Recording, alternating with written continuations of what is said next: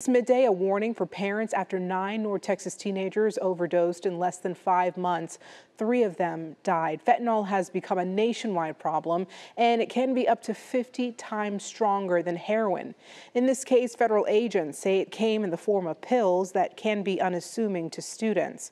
Investigators will trace the drugs to a single home in Carrollton near R.L. Turner High School and several middle schools. Megan Mitchell reports. I just want to reiterate those numbers once again. 3 teenagers have died and 6 others were hospitalized. And I think this is a clear example of just how dangerous street pills can be. I mean, what these kids thought was Percocet ended up being laced with fentanyl. And now, this morning, 2 people are in custody. According to court documents, Luis Navarrete and Magali Mejio Cano face a charge of conspiracy to distribute a controlled substance. Carrollton police identified 8 juvenile dealers ages 14 to 16 who were also involved in dealing with the drugs.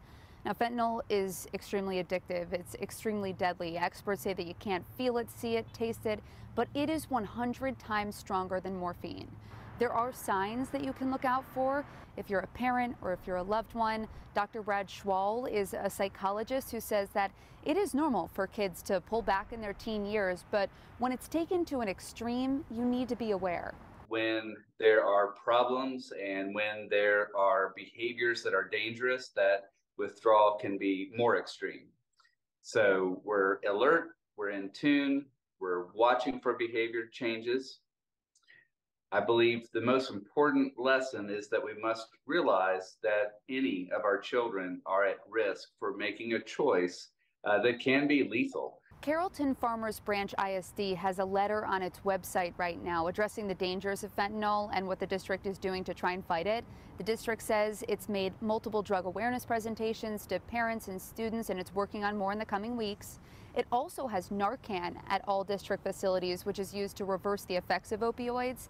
The district is also doing random canine searches at middle and high schools. And as this community mourns, the Governor Greg Abbott, even acknowledged this yesterday. He said that state legislators are trying to make fentanyl poisoning now a murder charge.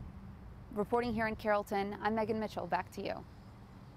Megan, thank you. Fighting fentanyl overdoses is a big priority across the state. Many Texas Democrats have called for fentanyl test strips, and recently Governor Greg Abbott said that he now supports decriminalizing those testing strips. A couple months ago, he also visited with the University of Houston researchers who've developed a fentanyl vaccine which could potentially block the drug's ability to enter the brain.